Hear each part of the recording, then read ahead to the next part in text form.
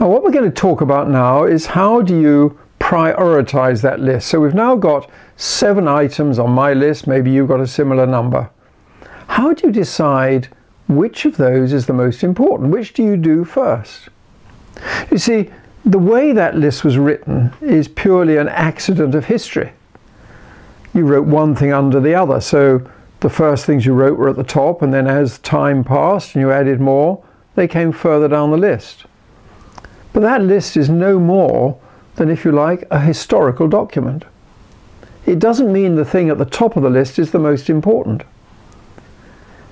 And yet the temptation is that when you have some spare time that you can just allocate to some of the items on your do-it list, you do the first thing first, the top one at the top of the list.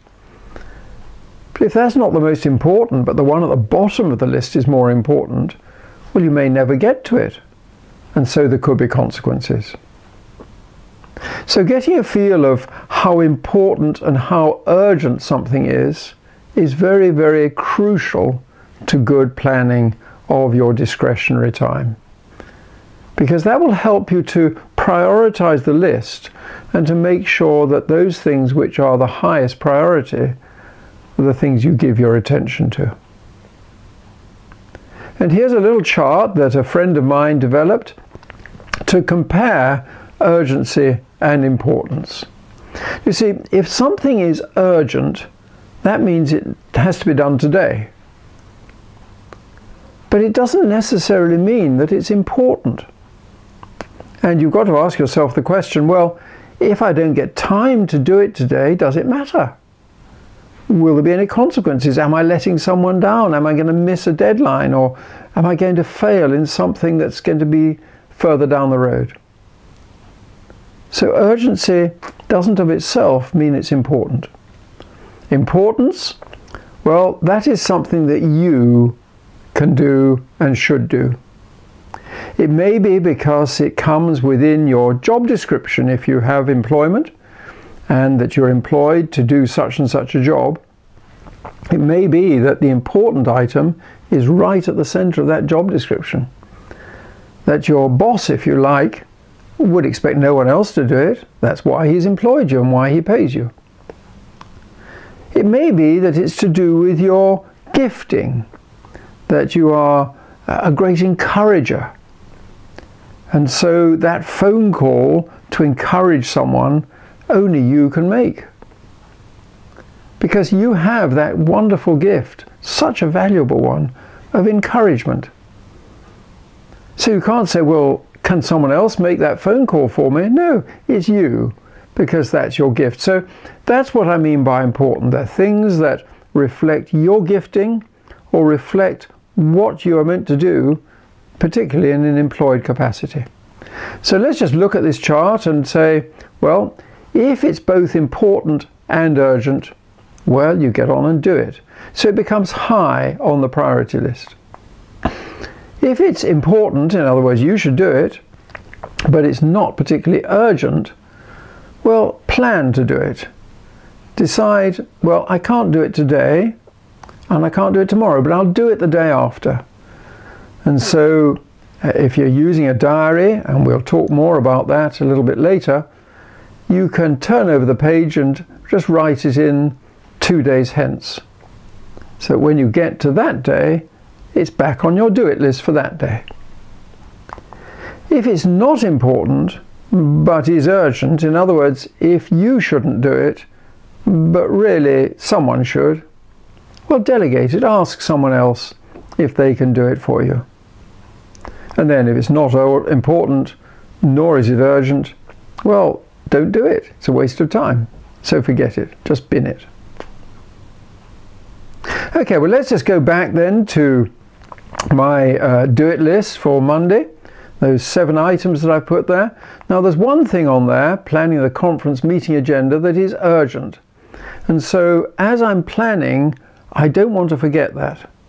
And so I put a little asterisk beside that on the list when I look at the list.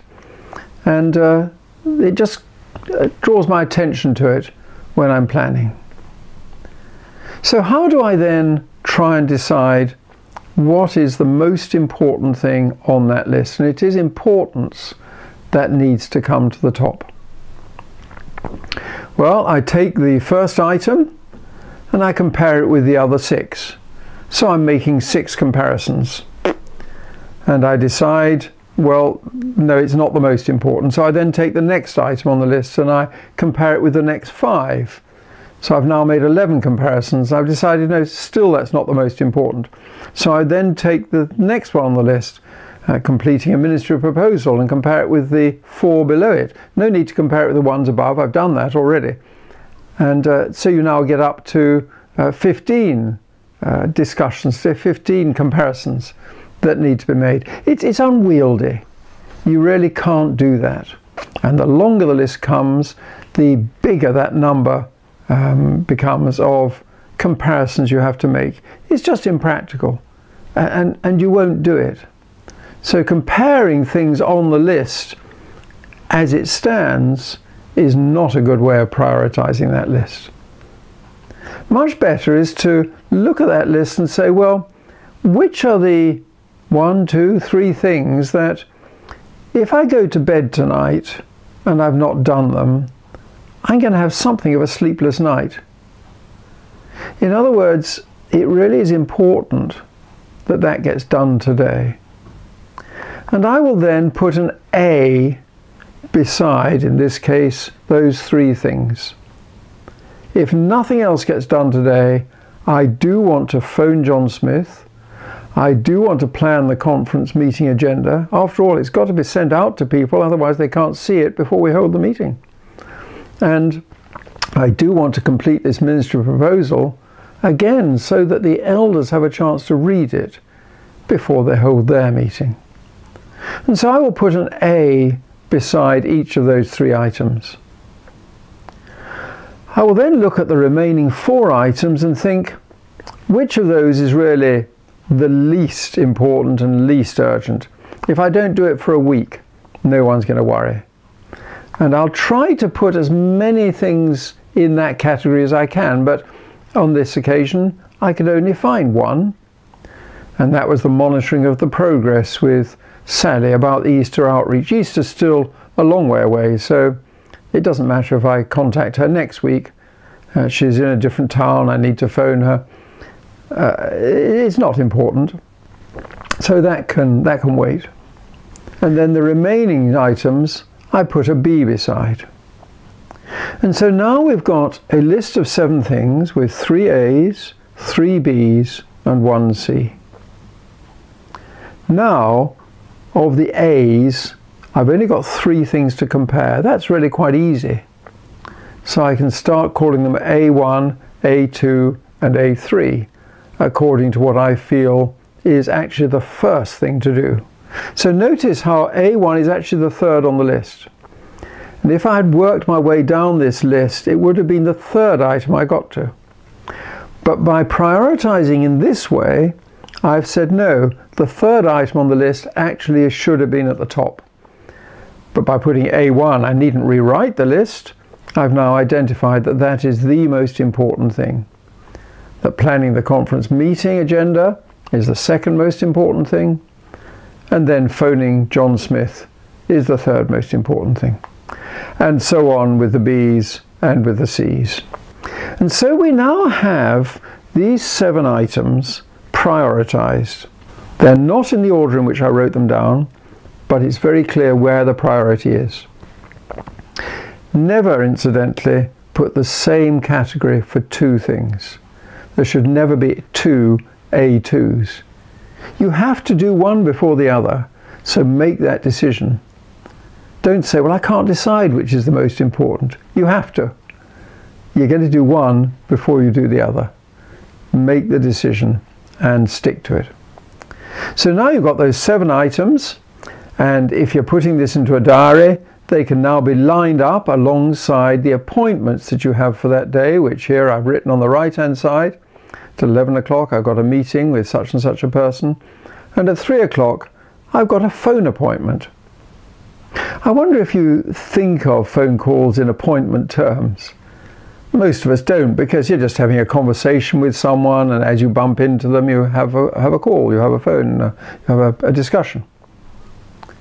But in this case, I knew that person was very busy, and so in advance I dropped him an email and I said, can we have a call? How about 3 o'clock on Monday afternoon?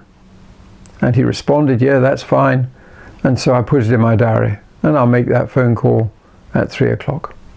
So that's now an appointment. That's no longer discretionary time. It's in my diary. I mustn't be doing anything else at that time. I must make that phone call. It's just as if I had an appointment with someone who walked into my room, or I went to see someone at a particular time. And so we have now both the appointment time and the discretionary time for Monday displayed before us. But what does that display look like? I guess that many people will have diaries. Diaries are used for all sorts of purposes. There are some, like politicians and sports stars and celebrities on television, who will keep a diary because they know that one day they're going to write their memoirs and probably make a lot of money. And so they will record each day what they've done, so that in due course they can write it all up in a book. That's obviously one purpose for a diary. But what I'm talking about here is more of a planning diary or an appointments diary. And so don't use that for recording what you've done. Use it as a way of planning forwards what you're going to do.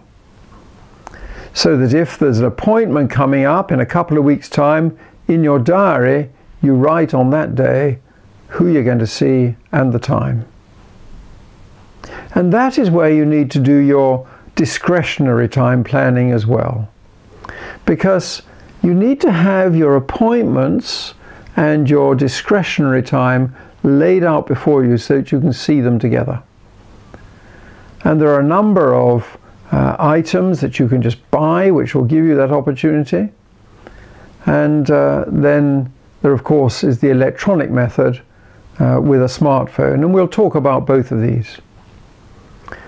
But as a vehicle to teach you, I'm going to illustrate from what's called a day timer. That is a diary, but more than a diary. It's called a personal organizer. And so it's about helping to organize all aspects of your life. It's not only about planning your time, but it gives you an opportunity also to keep notes about meetings that you're going to have and so on. It's an organizer. And on the particular display I put in front of you there, the left-hand side is the appointments and the do-it list in the way that we saw in this last picture, but now it's in printed form. And then on the right-hand side is just a notepad. So if I'm on the phone to someone, all the time I'm talking, I'm just making little notes about the conversation, so that when I put the phone down, if there are things I need to take action on, or someone I need to contact, I've got it right there in front of me. So what are the benefits of having a personal organizer? Well, first of all, it gives you easy accessibility. You see, a diary or a planner or a personal organizer is an extension of your memory. And so you want to have it with you because it's reminding you of things that you don't want to clutter your memory with. And when you get to my age, your memory is not very reliable. And so we have here easy accessibility. Second, it means that you are carrying those planning details always with you. So wherever you go, except when you go to the bathroom perhaps, you have them with you. It means that if some thought comes to mind, you can just jot it down. So it provides a catch-all for those do-its. As those things come to mind, you just jot them down. And then in due course you can process them in the way that I've just talked about. You can give priorities to them. You can decide what day you're going to do it, and so on. Next, it allows you to make appointments. So if someone phones you, you just jot it down in there. You look in your diary and you see how busy you're going to be, and you write down that appointment. And then the non-diary bit of the personal organizer allows you to keep records, perhaps of meetings you get a hold or people you see regularly. Let me give you an example. I worked with Terry Virgo for many years. It was a great joy. We were good friends. And as he fathered and founded the family of churches called New Frontiers, it was my joy to serve him in an administrative role. And as a result, I would often have things that I needed to talk to him about. And so I would keep in my personal organizer, in my day timer, I would keep a section marked Terry. And I would write down all the things I wanted to talk to him about, because he's a busy man, travels a lot, often overseas, away from this country. And so when I'm with him, I want to have readily available the matters that I need to discuss with him. And so I would just keep a sheet of paper in the section marked Terry, which was items to discuss. And then when we got together, I had them very quickly to hand and could just get his opinion on certain matters or decisions on things that I needed him to make. So you have those major areas which could be related to home and to work, could be related to people, could be related to church life, major sections in that personal organizer, rather like a filing cabinet in days gone by, where you would have a filing cabinet with a drawer and then dividers and then files within those dividers and so on. So it's a way of just keeping certain things in order in some shape. And it also just helps with goal planning as well, that as you look towards some sort of event or in your life you're wanting to achieve such and such a thing, you can just be jotting down matters that will help you in planning those short-term goals, those medium-term goals, those long-term goals. And finally, because everything's captured in the one place, it's amazing what peace of mind that can give you. That you know you're not going to forget something. That you know when an appointment is coming up, and so on. Now, to make all this work, I've developed some what I call ground rules. And I would say that the first one, as I've already alluded to, is to make sure you always have it to hand. Always have it somewhere where you can just reach for it and write something down as it comes to mind. Next, that you never do write things somewhere else. I suppose that most of us at different times have got odd slips of paper, the back of an envelope, and just jotted a note down. And then you wanted to act on that note and you think, oh, what did I do with it? Where is it? It's got hidden under a book or it's blown onto the floor. No, put it into your personal organizer, then you know it's captured, can't get away. So write it there first. Next, have only one. Don't have two. For those of you who are employed, sometimes people will talk about having an office diary and a social diary.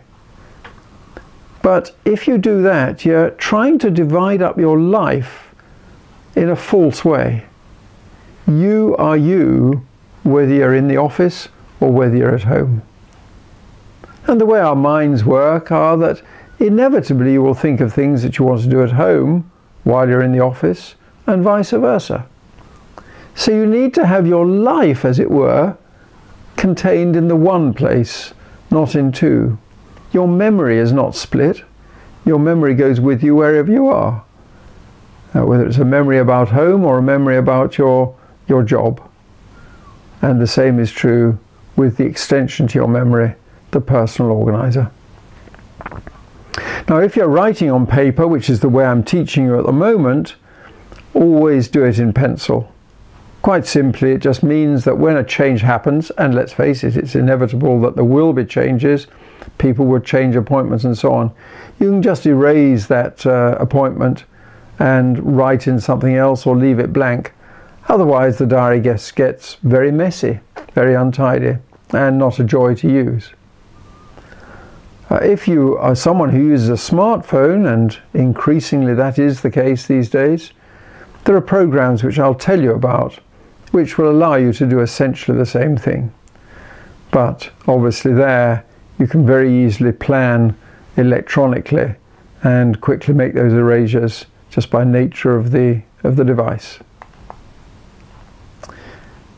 The next ground rule is to start each day by planning. Now, some people actually prefer to finish a day planning, but at the beginning of the day and at the end of the day, you're undisturbed. Your time's your own. There are no demands on your life. The telephone's not going and so on. And that's a good time to just think quietly about what you're hoping to do with the next day or with the current day, and jot down and put into the organizer those things, and then do the prioritizing. Once you get into the busyness of your day-to-day life, you won't do it, because as you're trying to do it, someone will interrupt you, the phone will go, whatever, and it won't get done. So time invested at the beginning of the day, and it doesn't take very long, maybe 10 minutes, will redeem a huge amount of time and make you feel much more satisfied when you get to the end of the day, because you will have done the things that you really felt were important and you deliberately prioritized. So what are the key components of this personal organizer that I've been talking about? Well, there's a kind of reference section, things that are relatively static. They're information, they're data. So the calendar, maybe you like to look at the whole of the current year as a calendar. When does Easter fall this year, etc. And then your addresses, very, very important. Your contact addresses and telephone numbers, absolutely fundamental to much of our communication with other people. That is kind of in the reference and data section. And again, of course, with a smartphone, very easy to keep that contacts list somewhere. Typically there will be an app or some sort that has all your contacts in it with all the information you need to know. And there, of course, things like calendars will come onto the appropriate app for your diary. Then there's the diary section itself. There are the parts that are related to time, where we do the keeping of appointments, where we do the discretionary time planning that I've been talking about. And then there are the other files, so the illustration that I gave you of keeping a list for Terry, those are in the other files. And so what we come to is a layout that looks like this, where you've got the to-do list on your left, and that's where you're just jotting down those items as they come to mind. You've then got a daily layout with the total time scale of your day from 7 in the morning till 10 at night, where you can make appointments. For many people, they only need the middle part of that time, the kind of 9 till 5, 9 till 6 sort of time. If they go off to an office somewhere, that's where many of the appointments will happen. But then, of course, in church life, you will have meetings in the evenings, so they go into the latter part. And then on the right-hand side there is the notepad, where you're making your jottings about phone calls and about other thoughts that come to mind. Now, when you're planning appointments, I find it better not to do so in the day itself, because it's quite easy for someone to call you and say, I'd like to meet with you. When have you got a spare slot? And you look at your diary and you find, well, tomorrow I've got a spare slot. And that might be right and proper. But if you were to look at it on the basis of a calendar month, you may suddenly find that you already have many days that are very, very occupied. And so if you bring in another major appointment or major commitment on a particular day, it can have quite a knock-on effect, which is negative, to the other days around it, because you suddenly become over busy. You think, I've got an appointment on Friday, I'm going to give a talk to someone or other, I've got to do the preparation, Thursday's already committed. If I don't do that on Wednesday, I'm not going to get it done. So if you now offer an appointment to someone on that Wednesday, you've just taken away your preparation time. So much better would be to put an appointment to yourself in the diary on the Wednesday. And you say, right, in the morning, from 9 till 1, say, is a preparation time. And you write it in your diary, or you put it in your smartphone. And by doing that, if someone then phones you and asks to see you on Wednesday morning, you look up in your diary and say, well, I'm sorry, I already have an appointment. Can we make it Saturday or whatever? And by doing that, it gives you the space and the control. Do you remember how Gordon MacDonald says that he sees his time? Well, that's an example. He is taking control, in that case, of Wednesday morning. He's not just tucking in between other things the very necessary preparation if you're giving a talk on Friday. So to be able to see a month as a complete display is really helpful. You can see where your busy periods are and where your less busy periods are. So you've now got your do-it list, and we need to have some way of monitoring our progress. How are we getting on? Is the list getting dealt with? Have I remembered to do the things that I felt were high priority? And so on. And there are various symbols that I like to use for this. You've already seen how I use an asterisk to indicate that something is urgent. If I look at my do-it list and I think, yeah, well, that one and that one are urgent, I'll immediately put an asterisk beside them, so that as I then do the prioritizing with the A's and the B's and the C's, I can take into account the fact that this is urgent as I'm trying to assess the A, B and C. Next, there are some items there that maybe I can delegate. My secretary, Jan, superb woman, and she does so much to help me. And so if I delegate, I'll put in square brackets there her initial, which is just a reminder to me that I've delegated to her. Now there are times when we get into the middle of something and suddenly we can't go any further. Perhaps you need to make a phone call in order to take a particular project or activity further. You phone the person up and find that he's not in his office. So you leave a voicemail, but you can't do any more on this piece of work until you've heard back from him or until you've had that discussion.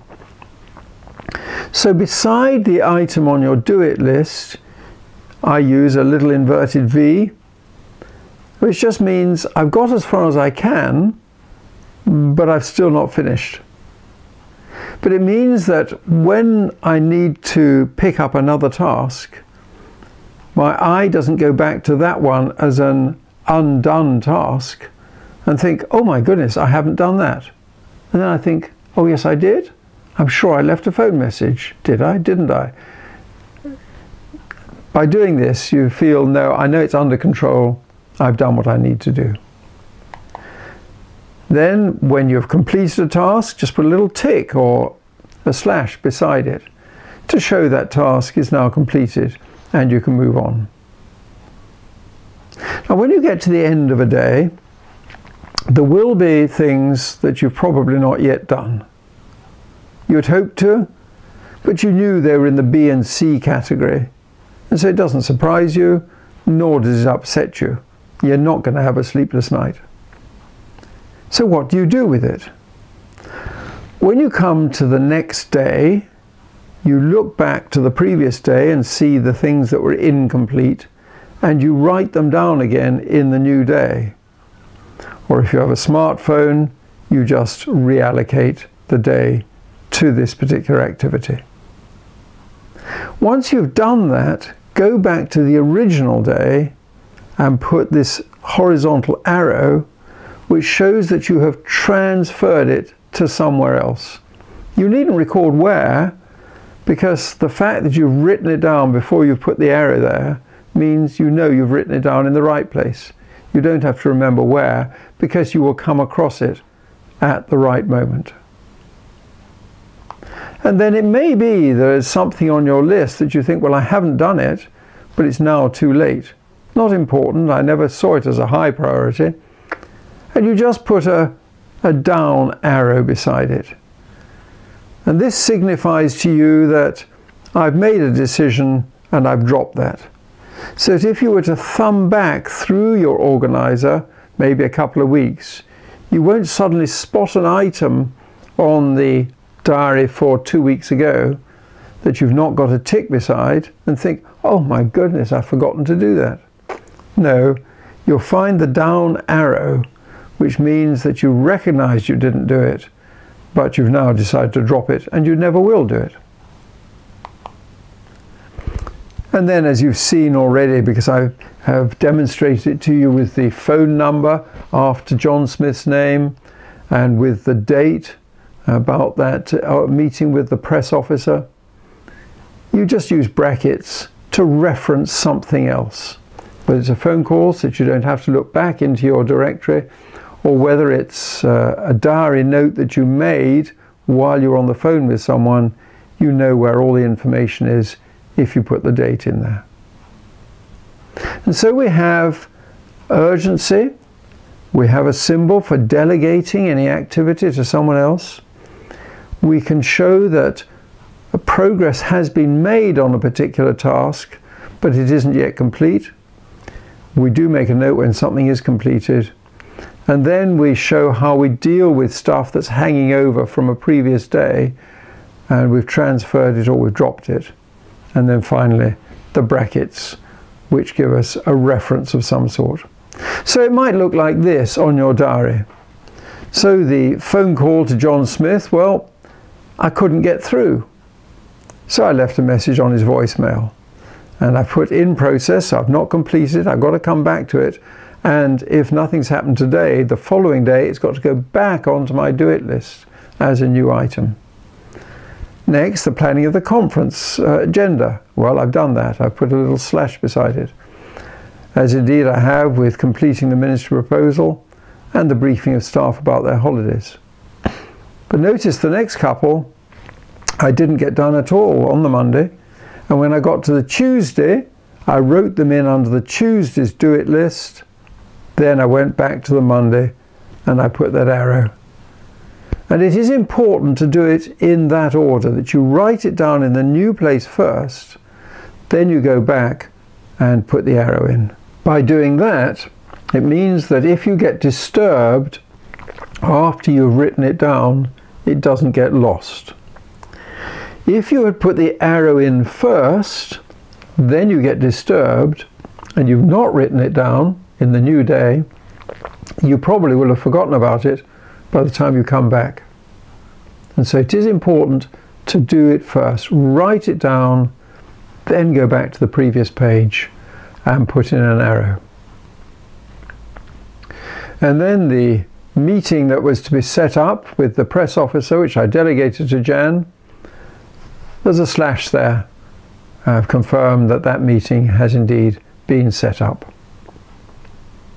And so what we've done here is to plan a day in our life.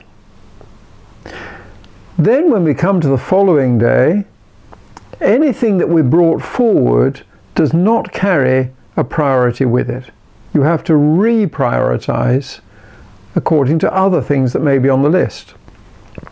You may find you've already written something from an earlier occasion. You've already decided you're going to do it on the Tuesday. And so when you turn over to the Tuesday, you find there's something written in there. So the things you bring forward from Monday just go below that. You then reprioritize the whole list. Now let's look at electronic systems. And here is a picture of an iPhone showing how there is a display there with the appointments at the top and then with the tasks further down. Indeed, above the daily appointments, you've even got a week's display there. And I find that this is a very good app, and it's one that I'd recommend. It's one called Pocket Informant. It does cost, in the UK, I think it's £8 or £9, but that is, in one sense, quite a lot of money. In another, it's a very good investment into your future. Because if through this you can be more effective in your life, well, it then becomes a relatively small amount of money. So I'd very strongly recommend that you get it. It's a good program which deals with the whole of your prioritizing, and you can do the A1, A2 system on it and so on. It's got lots of other features in as well, which you can discover for yourself. And then for the filing system, I use an app called Notemaster. This gives you the opportunity to create kind of directories and files and documents and so on, although it calls them categories. These would be your main directories. And here you'll see that I've got half a dozen on display, but I can scroll down and there would be more below that. And then within that category, I've written something that you might call a file. In this case, my blog. And then within that, you'll see topics and distribution would be two kind of documents that come into that file. And on those documents, you can then have something like a checklist if you want, or just a straight piece of screen that you can type stuff in. Various options available to you. And I find that those two apps together, Pocket Informant and Notemaster, provide me with everything I've described to you using a paper-based system with the day timer. But it may be that you can't afford a day timer. They are quite expensive, and that you can't afford a phone. Those are very expensive, or at least a smartphone is, and that you want to just have something simpler. Well, if you are able to purchase just an ordinary diary, I suggest you try to get one with a day being on one spread, so that you can do exactly what I've said with your appointments, or do it on the left and with your notes on the right. But conceivably, you're not as busy in detailed terms as other people, and you don't need as much paper space. There are some displays that would be the whole of a day on one column or on one page, or across the page. Various different layouts you can buy in diaries. And I've got to leave that to you really, to be creative and to decide which of those suits you best. So what have we seen? Let's just summarize. We've tried to identify how we define time management. And I've suggested that because we really can't manage time, we can only manage the events that fill that time, that I've called it the act of controlling events. I then showed you how planning is about writing your history in advance. It's trying to anticipate where you're going and filling in the steps that you would like to take to get there. So that when you get to the end of the day, you can look back and say, that was a good day. I saw all the people I wanted to see, and I chilled out with the ones that I wanted to relax with.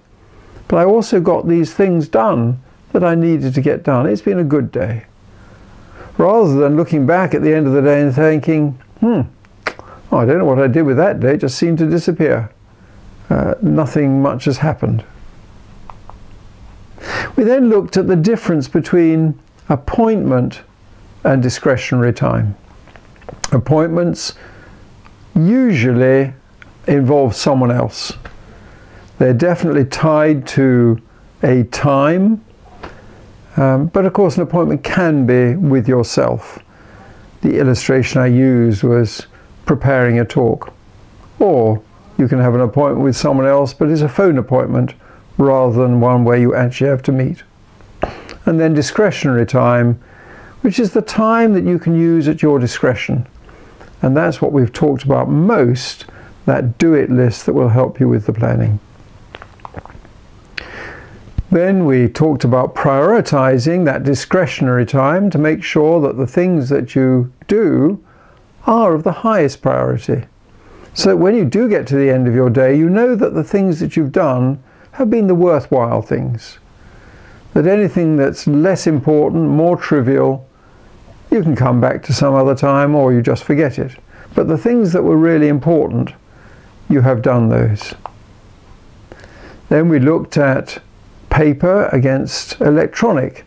I've emphasized the paper because that's actually the better vehicle for teaching you this material. But if you do have a smartphone, you can do everything I've said electronically. You have to make one or two variations which you'll discover for yourself as you choose an app. But the apps I then recommended were the Pocket Informant and the Notemaster. And so we come to the end of this particular talk, and as I do so, I just want to tell you my own personal experience. Although in the past I have been a research engineer and I led a research team for 15 years in a children's hospital, I was always very aware that I actually was not particularly effective in the use of my time. I tried all sorts of things. I used to write lists. On my desk I'd have a bit of paper stuck there and I'd write long lists. And they were really quite discouraging. The list would get longer, I'd never seem to take anything off it, and so on. Then I discovered post-its, those little sticky bits of paper. And I thought, well, maybe that's the answer. And so I'd write my discretionary time sort of items, my do-it lists as it were, on those post-its. But they would get cluttered or the wind would blow and they would get lost. That wasn't the solution. And I was really praying about this one day, and going back many years now. And I was asking God to help me. How do I organize my time better? And I was very fortunate, almost by chance, to meet someone who was visiting my country from the United States. And I had breakfast with him. I just wanted to get to know him. And at some stage I said to him, Mike, tell me, how do you organize your time? And he picked up a day timer and he said, I use that. I'd never even heard the expression time management in those days. And I looked at the thickness of that day timer, and in my mind I dismissed it. I thought, there's no way I'm going to carry around something that's the size of a Bible with me all day. I was polite, I listened to him, but I'd already decided I wasn't going to do anything about it. Now I really thank God that that man was a very honourable person, very thoughtful person. And he returned to the United States, and a few days later I received a teaching course on what's known as the Insight Time Management System. And I had a dilemma. I'd been praying, was I going to see this as an answer to my prayers? Well, I'm very pleased to tell you that I decided I was. And so I got hold of what was then cassette tapes and I listened to them. And I put them into practice. And I can honestly say that it's well over 30 years now. In that time, it has changed my life. And it has changed the lives of many others. Because I've taught it to other people. I've been an influence into other people's lives by organising conferences and so on. And this has been a very powerful tool in my hands to help me to be more effective and to achieve and accomplish some of the things I've been able to accomplish. So I can honestly say, I don't think I would have achieved anything like as much if I had not had that chance meeting with Mike and he had faithfully sent me this material, which I then stuck to. And I want to tell you that story because that is the system that I've just taught you. And I can promise you that if you take hold of it, if you do everything I've said, you will find yourself much more satisfied, much more fulfilled. I'm sure there will be cultural elements to it that you find is difficult, and I can't solve all of those for you. I know that in many cultures, if you're busy with something and an older person walks into the room, you have to stop and talk to that person and maybe respond to a request. In my culture, I can say, well, look, it's lovely to see you. I'm very busy doing such and such a piece of work. Can we arrange to meet up sometime? And there and then we'll make a diary date to go out for a coffee together. That's very acceptable in my culture. It may not be in yours. But believe me, it is worth trying to find ways through these cultural differences and remind yourself that the Bible says we're to make the best use of time, that we're not to waste our time, that we are to plan with our minds but attentive to the Holy Spirit. I trust that through these talks your own life will be greatly helped, and that as a result many others will be very positively influenced by you and by what you do. May God bless you in it.